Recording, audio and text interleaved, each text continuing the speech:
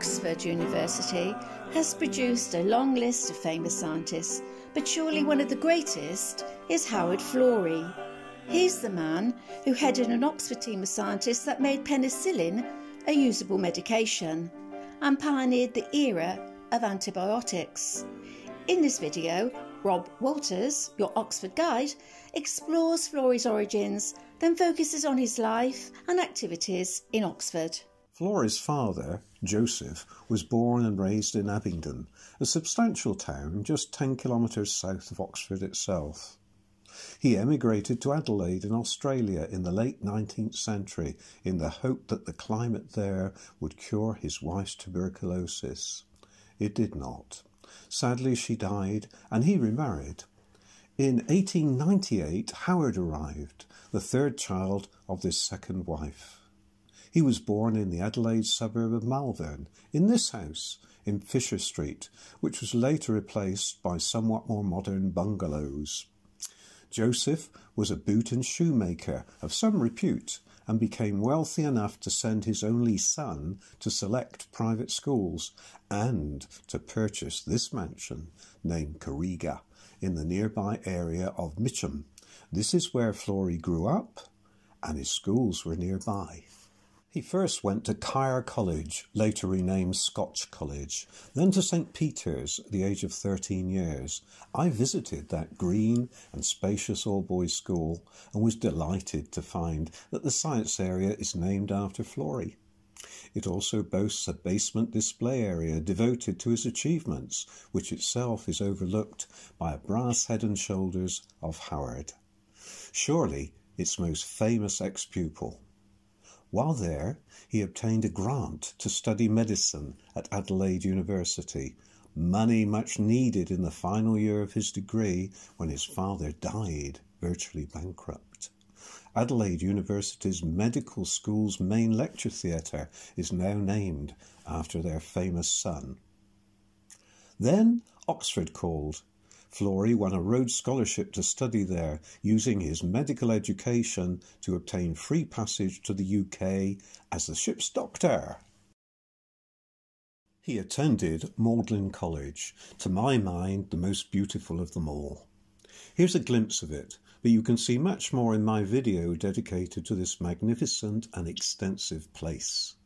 Florey arrived there in January of 1922 and had the great fortune to be taken into the department of the Professor of Physiology, Magdalen's Charles Sherrington. Sherrington was a recognised expert in the working of the central nervous system, having established the crucial role of synapses and much more. Florey became almost a member of this future Nobel Prize winner's family, often visiting their home in North Oxford's Chadlington Road. Florey's specialism at this point was on the subject of blood flow in the brain, and he was awarded a BSc from Oxford, obtaining a first in the examinations of 1924. Sherrington then gave his career a boost by recommending him for a scholarship in experimental pathology, that's the causes and treatment of diseases, in Cambridge of all places. He took the position, but not before experiencing another adventure as ship's doctor, this time with the university's Exploration Club on its journey to the Arctic. At Cambridge, he joined Gonville and Caius College in the autumn of 1924, and a year later travelled to the USA, funded by a Rockefeller grant. On his return in October of 1926, he took up a research position in the London Hospital, now the Royal. And it was during his short stay there that he married his sweetheart from Adelaide, Mary Ethel Hayter Reed, known as Ethel. She had just completed her own medical training in Australia. He returned to Cambridge with Ethel in 1927 as a lecturer in special pathology, gaining his PhD there on the physiology of mucus secretion, the stuff that keeps your airways clear. And in 1932 he moved to Sheffield University as Professor of Pathology. There he spent 3 years revitalising the department and investigating the antibiotic lysozyme. You have it in your spit.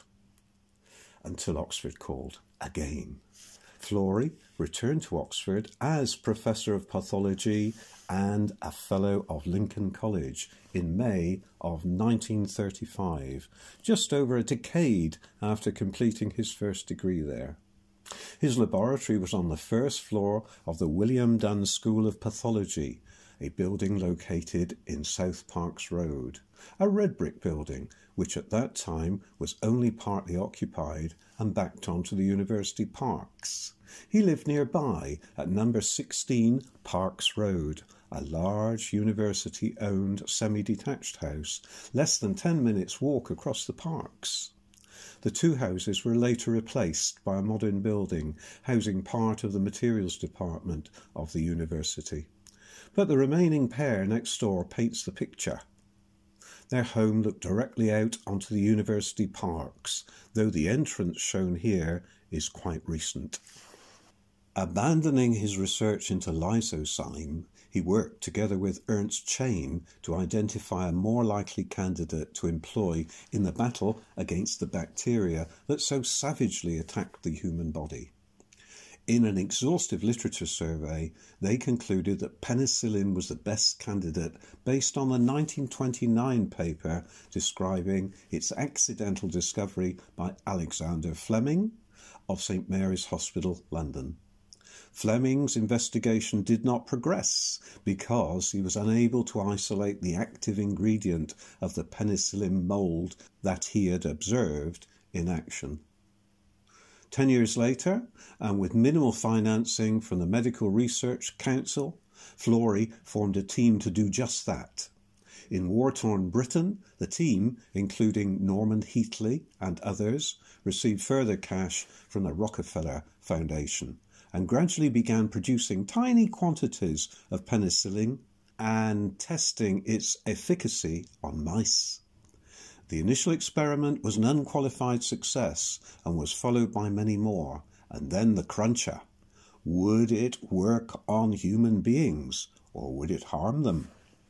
In 1942, Florey enlisted the help of the Radcliffe Infirmary, Oxford's main hospital, for help in answering that very question.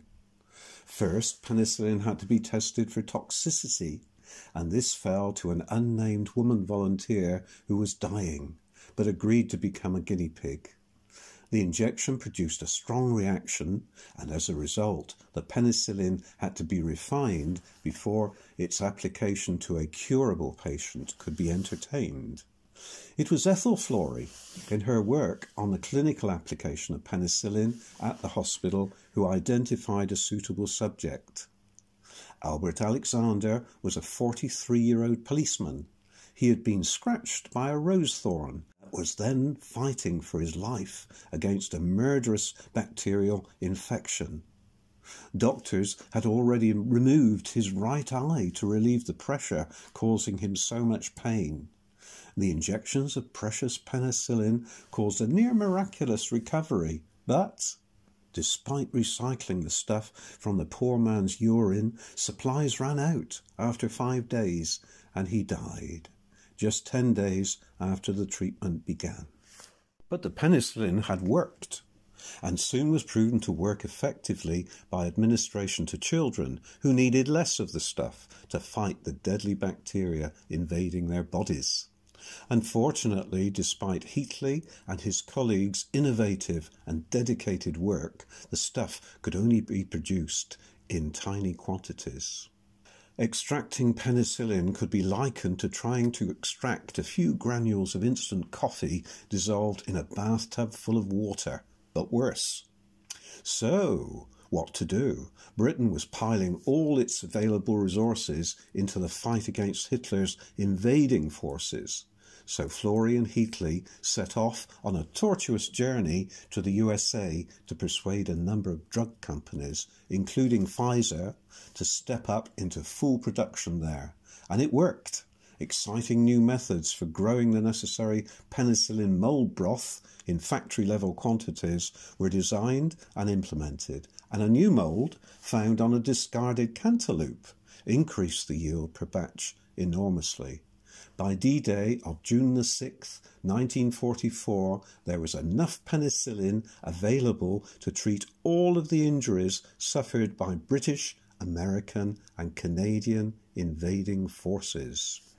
The great work done by Fleming in discovering penicillin and that of Florey and Chain in heading the team that brought it into use as a medical treatment were recognised by awarding all three of them the Nobel Prize in Medical Science in 1945.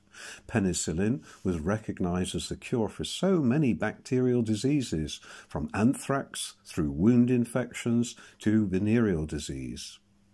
Florey was showered with the glittering prizes of academia, including fellowships, doctorates and more from around the world. He also proudly accepted what he regarded as the top job in the UK, President of the Royal Society, and did much to move that august body on during his term of office, including the establishment of Swiss new premises in London. In 1965, he was created a life peer and became Baron Florey of Adelaide in the state of South Australia and of Marston in the city of Oxford. Throughout all of this, he always stressed the teamwork that enabled penicillin to become a usable medication. He continued to head the antibiotic team at the Oxford William Dunn School of Pathology until 1962.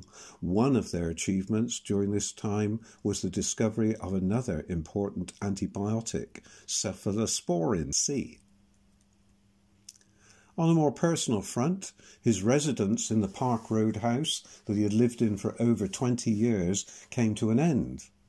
As mentioned previously, it was demolished by the university in 1957 to make room for a new building. Florey had wisely purchased a disused barn in the Old Marston suburb of Oxford in anticipation of this, but its conversion to a home was still in progress. Hence he slept in the pull-down bed he had often used in his office and dined at Lincoln College, while Ethel lived with her daughter in Edinburgh. By the time the renovation was complete, Florey did not need it. He had accepted a new job as Provost of the Queen's College, Oxford, in 1962, and this brought with it a large, impressive and serviced lodging in the college grounds. Ethel, who suffered a great deal of ill health, did live at Old Marston. She died in 1966 and is buried in the graveyard of the quaint church of St. Nicholas, which was directly opposite their home. She had contributed greatly to the use of penicillin and in writing a series of books on the clinical application of antibiotics. A year after Ethel's death, Florey married Dr. Margaret Jennings at the then registry office in St. Giles, Oxford. Jennings had been a loyal member of his team since 1936. Howard Florey died at the Provost Lodging on 21st of February 1968, having spent 6 years as head of the Queen's College. He made his mark there, adding greatly to the college's accommodation by the creation of the very modern Florey Building just beyond Magdalen College on the eastern side of the River Cherwell. The current occupant of his Old Marston home directed me to the plaque dedicated to the great man in the entrance porch of St. Nicholas Church, and informed me that since he was an agnostic, this was thought to be the best place for it, neither in nor out. Nevertheless, a memorial service was held there after his death, and later a further service was conducted at Westminster Abbey, where there is also a celebratory plaque. Surprisingly, the converted barn has no memorial, possibly because Florey spent little time there.